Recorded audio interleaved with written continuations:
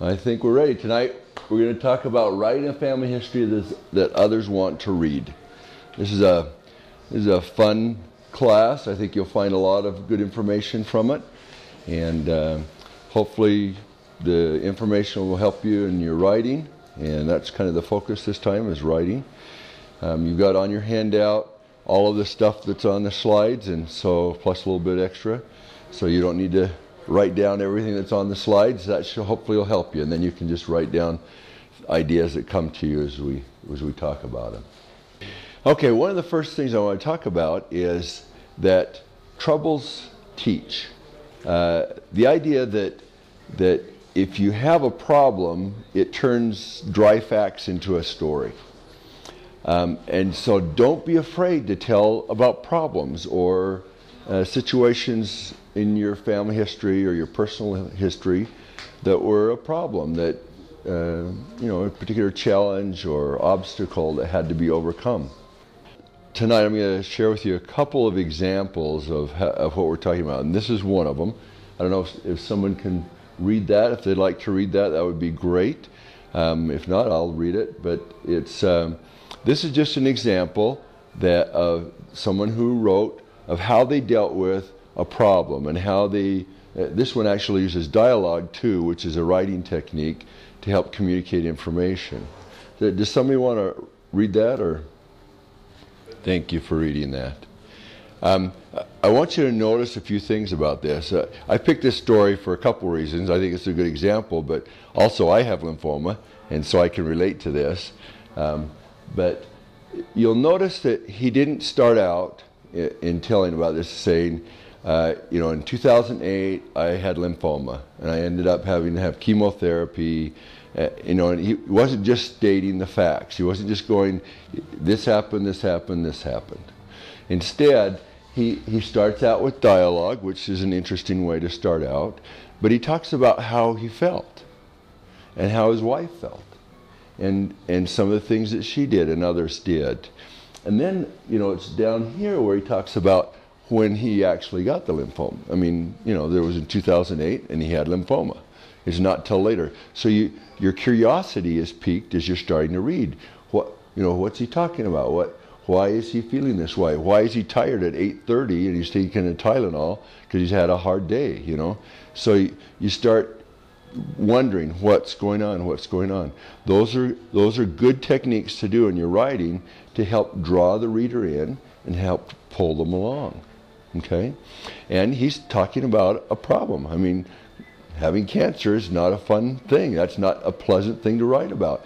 And yet, I think this is a good example of how to handle writing, about something that's difficult. He felt terrible. He liked to do things himself. I'm a do-it-yourselfer too. And I mean, it would hurt me to have to pay a handyman to do something that I could just easily do. And yet, here, because of the situation he's in, that's what he did. And that's how he expressed that helplessness. He didn't say, I was just tired all the time and couldn't do anything. He didn't say it that way. He instead used an example of having to call a handyman, his wife having to call a handyman when something needed to be done. Okay. Now I'm going to talk about some ways to use as we, are writing our history to help add interest to it.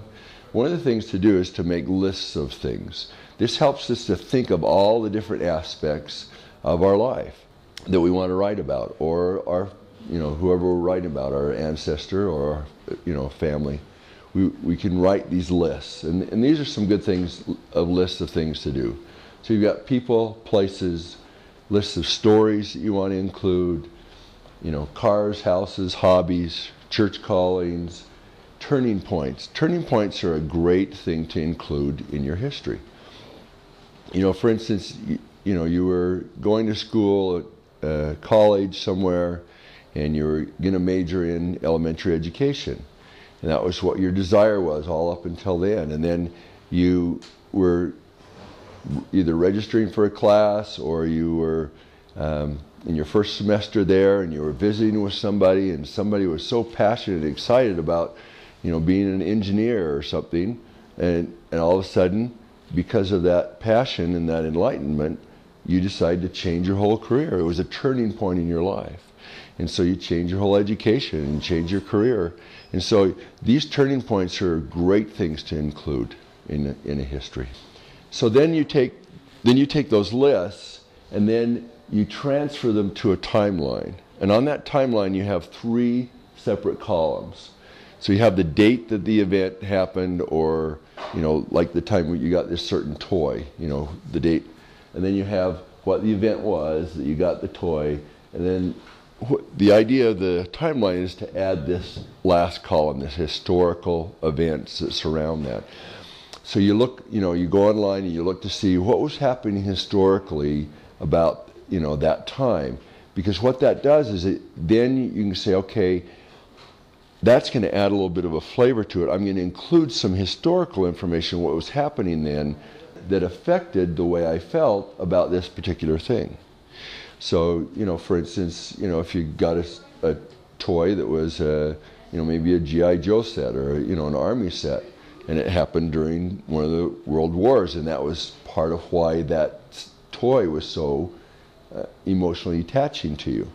And because of the historical events that were going on. Or something else happened when, when JFK was shot. Something else was going on in your life at that time, and that those events tied or had an effect on those events in your life. The next thing you want to do is to, pick the easiest story that you want to write. Okay, whatever's the easiest story for you to write. Start with the easiest. Don't start with the first one. Don't start with the most important necessarily. Start with whichever one you think is the easiest story to write. And then you want to think about, okay, what's surrounding this story? What's the setting? What was the clothing that people wore then? What was the conversations that happened during this time? The feelings, what people were involved. And if it's helpful, even draw a picture of what was happening. The idea being that you take all of this, not just what happened, but all these things that surround what happened, and then it will come to life more as you imagine and think about it when you start to write about it. And then you just start writing so that somebody else can picture all of those things. And you can include the feelings, of what so-and-so had or what you had. You can include some of the setting, if it's appropriate, and you start writing it. So here's another example that if somebody can read, that would be great, of how somebody uses some good writing techniques in talking about different people when she was a child. You can picture it in your mind as you're reading that, can't you? That's the objective. That's what you want to have happen. And you notice the way it works is the order of the story. So she starts with, describing the neighbor, and then a little bit about her, and then she talks about her husband, and then she gets to the point. Okay, she's giving you just a little bit of a who's who, and then she tells the story about her husband, who's the grocer, and he dishes out this milk with the ash from the cigar, and her concern. You get. I was sure. In other words, these are her thoughts. I was sure that the ash was going to fall in. And every time I looked at that blackened finger, it just made me sick. And so you get a feel for it. So that's what you're trying to do. That adds the life to the story. That's what makes it interesting. Okay. The next point you want to do when you're writing your stories is to write without stopping. You want to just pick a time. If you like to write early in the morning, write early in the morning. If you like to write late at night, some people like to write at night. I like to write in the morning. That's my better time to concentrate. And so pick a time, and then you just write. And don't worry about spelling, grammar, order, anything. Don't try and edit it. Don't try to, go back and correct yourselves. Just write it. And when I do this, I like to do it with paper and pencil rather than a computer. For me, it works better. Whatever works for you, use that method. But the idea is to get the story from inside of you onto paper or into the computer. If you do write it out on paper on that initial one, Then you go back and transcribe that into the computer. You put that into the computer, and then you can start editing it.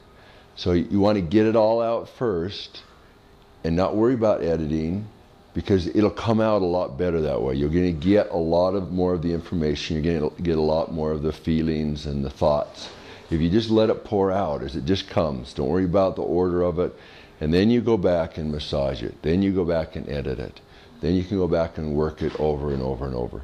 That's a good clue for good writing techniques. And then, as you're editing it, you want to include. You want to include, what was the setting? Okay, where was this? And who are the characters? Who's involved? Was Uncle Bill and Aunt Lois there? Was it your cousins there? Who's involved? And then the plot. In other words, what happened? That's the plot. What was it that happened? You want to make sure and include that. So you don't want to just talk about who was there and not say what happened. That's the main meat of it, is the plot.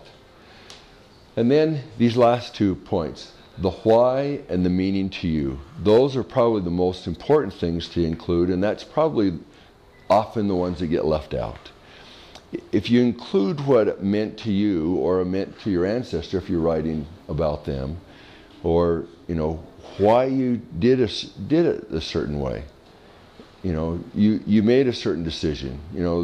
Maybe you were at college and you made that decision to change from elementary education to mechanical engineering.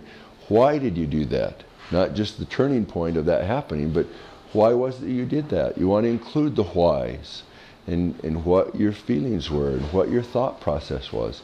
As you include that, it draws the reader in, and it also helps the reader to make sense of why you chose what you chose. And that doesn't mean that they have to have chosen the same thing. It just means that they now understand better why you chose what you chose.